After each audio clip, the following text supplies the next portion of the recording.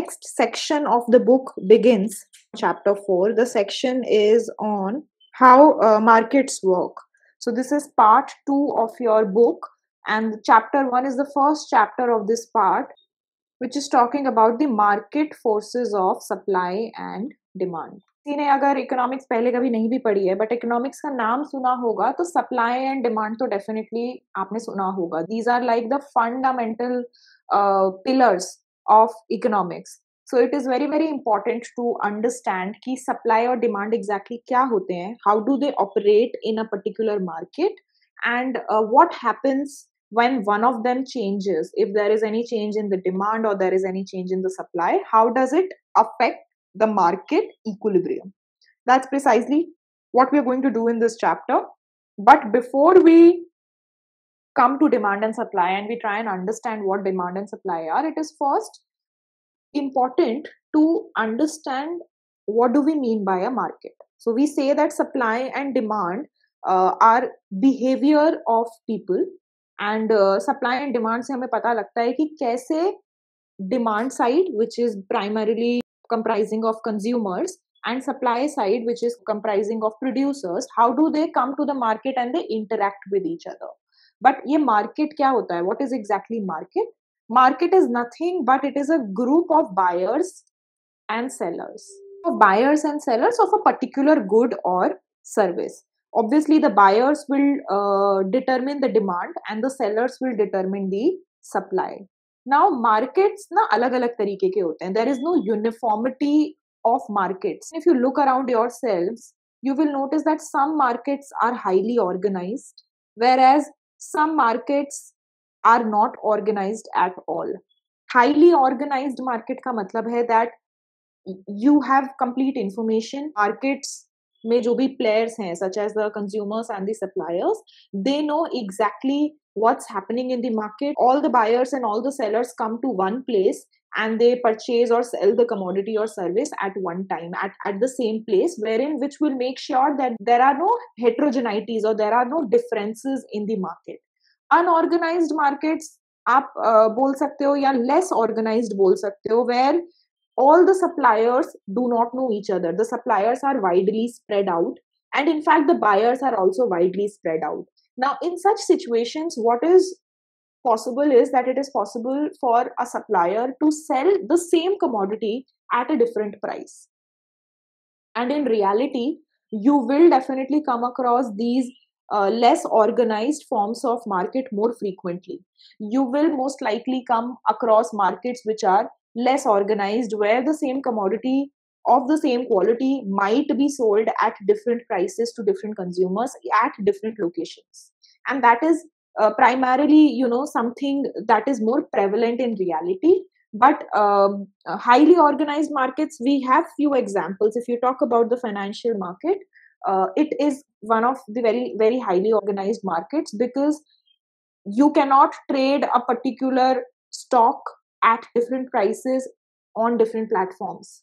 If you are in the same market, if you are in the Indian stock market, I don't know if you have an idea of how the financial market operates, but if you have even the slightest of the idea, you know that you cannot have differences in prices of the stocks that you are trading in at different platforms.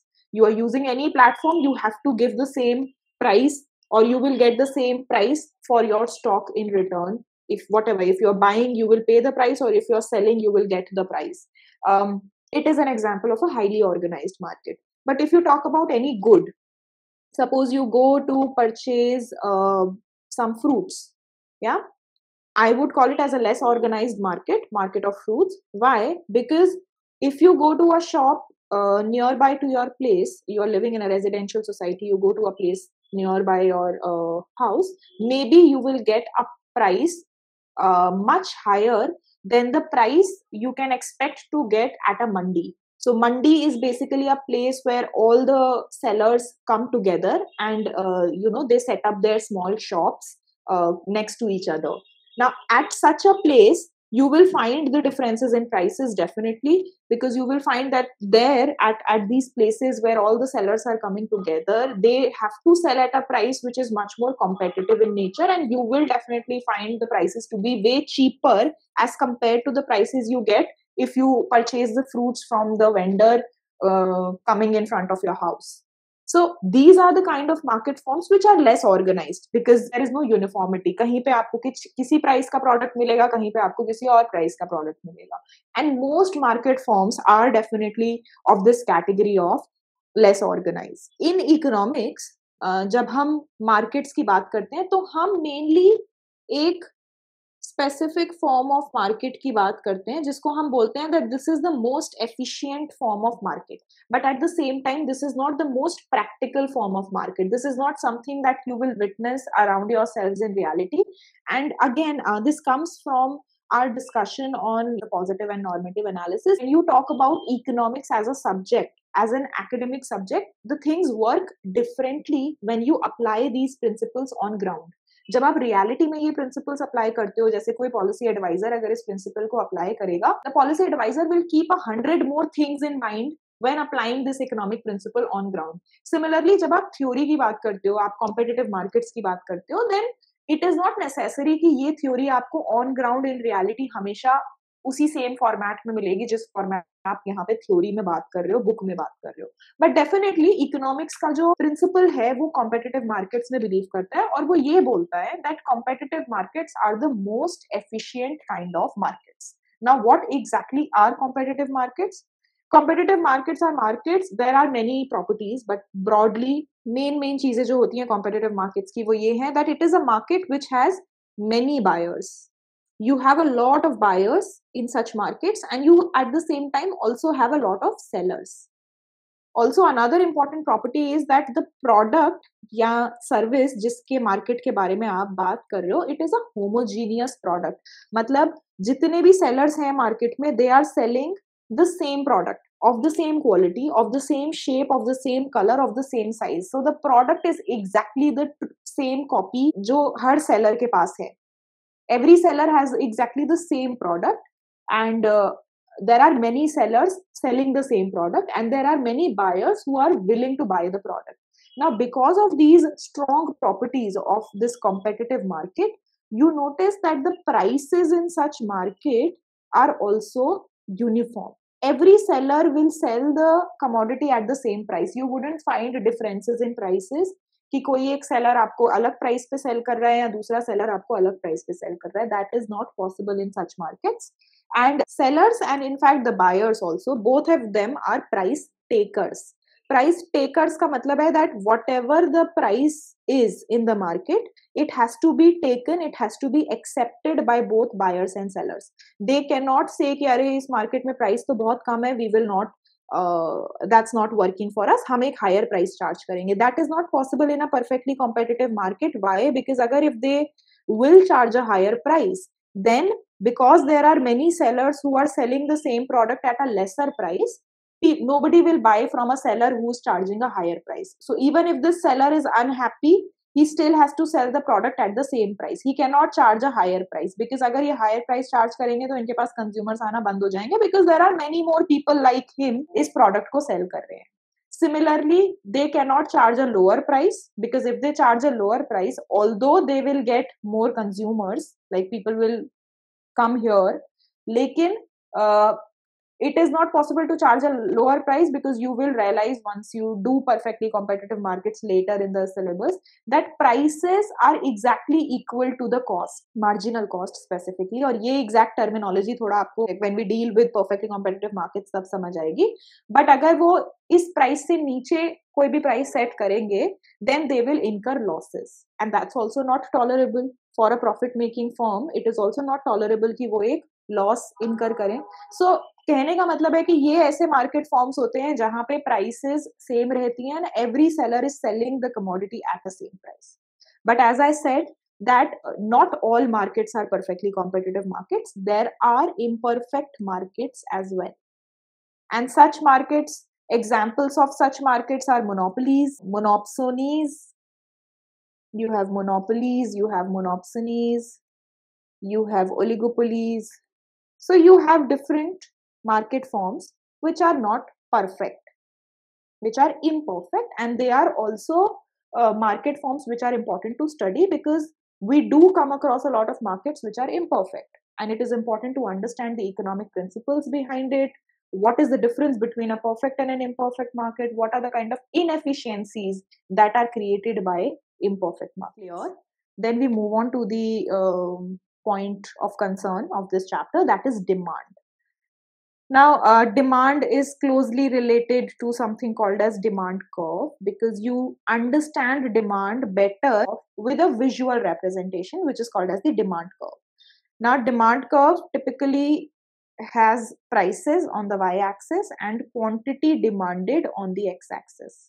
And quantity demanded of any product or any service is nothing but the amount of that good that the buyers are willing and able to purchase. Please stress on the word willing or able to purchase. ये जो demand curve है, ये आपको ये चीज बताता है कि at a given price what is the quantity demanded for a consumer. ठीक है. Now demand curves could be individual demand curves. I am starting with the individual demand curve and then we will move on to the market demand curve. तो अगर मैं किसी individual के demand curve की बात करूं तो बेसिकली ये आपको बताता है कि अगर सपोज किसी कमोडिटी का प्राइस है 10 रुपीज, तो मैं इस 10 रुपीज पे कितना खरीदने के लिए रेडी हूँ. How much quantity of this product I am ready to purchase as a consumer. So suppose I am ready to purchase 2. Suppose the price falls to 5. Now the commodity is cheaper. I am ready to purchase a lot more. Let's say I am ready to purchase 4 units.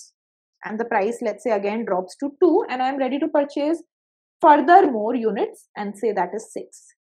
So these are 3 points here at different prices. At 10, when the commodity is priced at 10, then I'm only purchasing 2 units. If it is at 5, then I'm purchasing 4 units. If it is at 2, I'm purchasing 6 units. Now, if I join all of these points, then the curve, the resultant curve that I get is nothing but the demand curve. And what is the demand curve telling you? Demand curve at all points. If you take any point on the demand curve, it is just telling you the relationship between the quantity demanded for a consumer and its price. कितने price पे आप कितनी demand कर रहे हो किसी commodity की, that is given by the demand curve. The law of demand is that the prices and the quantity demanded are negatively related to each other, keeping other things constant. And it is a very important line in this law, that when other things are constant, we will just realize what other things are in our discussion. We'll just come to that. But for now, just imagine that all of the other things are constant, and all of the other things could include income of the consumer, tastes and preferences of the consumer, prices of other related commodities in the market. All of such things are constant. They are not changing. They are fixed. Provided all of this is fixed, prices are inversely related to quantity demanded. कि whenever the price will increase, मेरी जो demand है वो कम हो जाएगी. They are inversely related. You can also put it in a form of a table, जिसको हम usually demand schedule बोलते हैं. So you can put the demand points, जो हमने जहाँ पे भी points लिखे थे. So you have prices, you have quantity. If I write all these points here, 10 units पे I'm consuming 2, 5 पे 4, 2 पे 6. अगर मैं इस तरीके से अपने demand points को present करूँगी, then I call this as a demand schedule. Now next is to understand the difference between individual demand and market demand. now जब हम market की बात कर रहे हैं, because we started with how markets work, ultimately what we are interested in is the market demand curve. And the market demand curve would comprise of nothing but individual demand curves, because market becomes market because of individuals.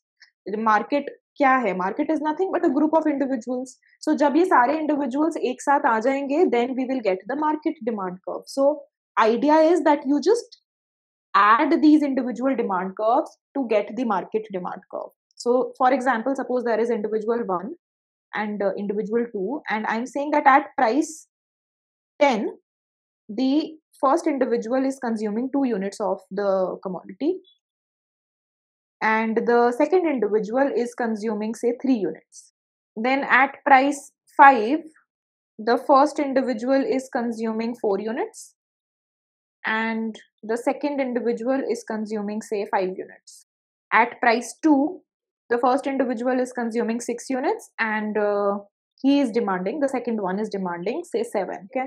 Now when I join these points, I will get the individual demand curves. If I assume that the market is only comprising of individual 1 and individual 2, सिर्फ यही दो individuals हैं, then what I will do is I will just add the quantity demanded at each price.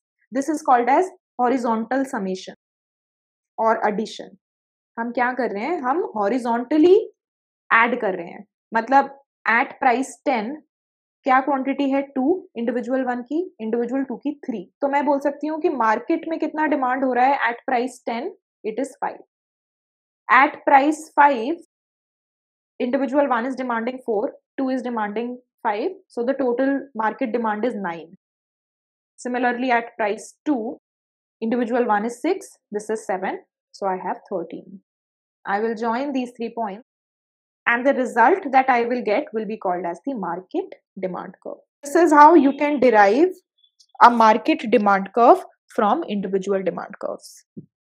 Please note that you're doing horizontal summation. आप vertical summation नहीं कर रहे हो. You're not keeping कि quantity fix करा 3 और prices add कर रहे हो. No, you are keeping the price constant and then adding the quantity at that price और वो फिर point आप यहाँ पे third curve में जो market का curve है उस पे depict कर रहे हो. The property of the market demand curve that compared to the individual demand curves, you will notice that the market demand curve is flatter. And flatter का मतलब क्या होता है, that for a given change in price, the change in quantity will be higher. Why would it be higher? Because obviously आप सारे individuals का change in demand यहाँ पे compute कर रहे हो. तो market में because सारे individuals आते हैं, तो the change in quantity will be higher, and that is why this curve is flatter as compared to the individual curves.